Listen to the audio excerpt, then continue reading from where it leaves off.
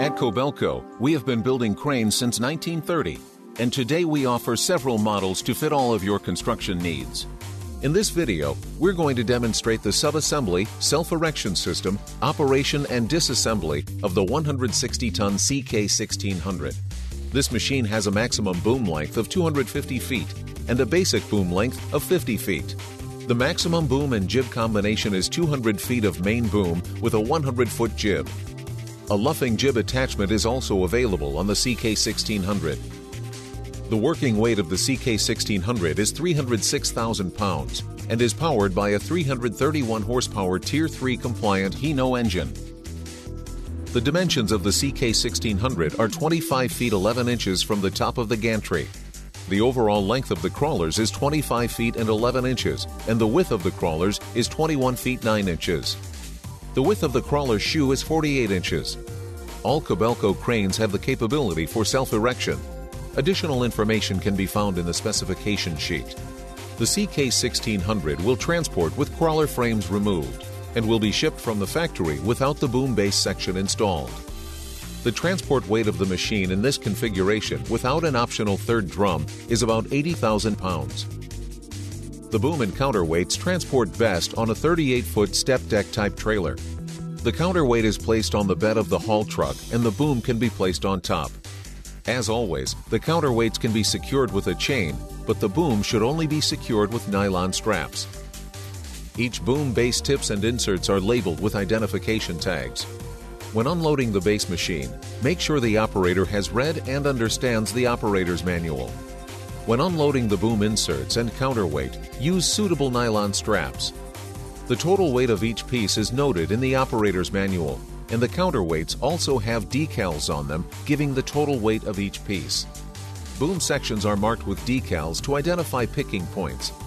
Now let's demonstrate the unloading of the CK1600 main machine. Press the button on the LMI showing the boom apart and hold it for 3 seconds. This puts the LMI into setup mode. This will allow all functions to operate during the sub-assembly process. The machine is equipped with hydraulic jacks called translifters to lift the main machine up 42 inches for easy loading and unloading from the transport truck.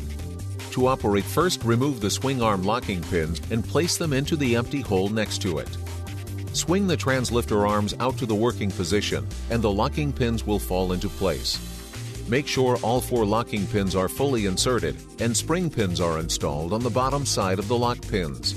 Install the floats on the bottom of each translifter and secure with locking pins. Unless working on concrete or very hard surface, use good quality matting or steel plates under each float. The 2 cables to operate the remote box for the translifters will now need to be connected. One is for the power supply from the upper structure to the lower car body.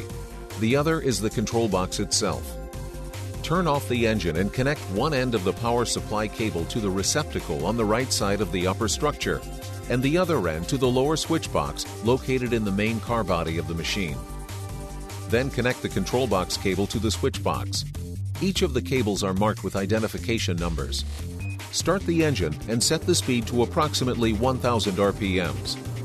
Move the hydraulic selector switch located on the left panel inside the cab to the translifter position. Turn the control box power switch on. The 4 outside switches on the control box control the 4 individual translifter jacks. Make sure that the 4 floats stay firmly on the ground during the lifting procedure. We are now ready to lower the translifter jacks and raise the machine off the transport truck. Extend the rear cylinders 2 at a time up about 3 inches and then level up the machine by extending the front cylinders up the same distance. Make adjustments as needed to keep the machine level from side to side. A level is mounted on the car body of the machine as an aid to keep the machine level. Continue this process until all cylinders are fully extended. Make sure the machine is completely clear of the bed of the haul truck. Slowly drive the truck from under the machine. Lower the machine to the ground using the same method as when raising.